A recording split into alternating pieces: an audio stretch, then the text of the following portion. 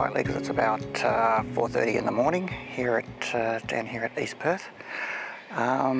Just popped down here to try and shoot the setting moon, actually, setting over the city, but it's foggy again. Can't believe it. We get fog so rarely in Perth, but yeah, unfortunately we've got it again this morning, so I'm going to hang out here a little bit longer and just see if it clears a bit. Otherwise it might end up being a morning fog shoot instead of a moonset. We'll see how we go. Okay, I'll catch you again soon.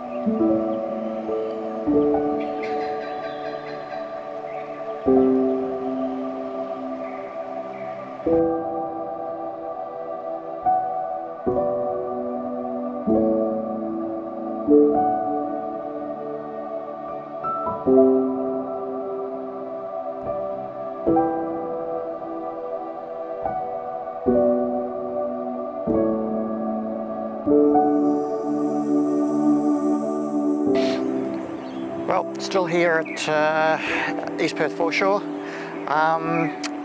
The shoot didn't quite go to plan. I was hoping, as I said before, to capture the setting moon, but didn't anticipate the fog this morning. And in fact, there's a lot of low cloud now as well. So I think the forecast must have changed overnight.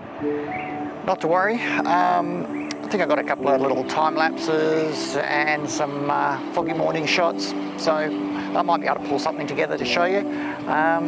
Otherwise, might not have another go at moonset tonight.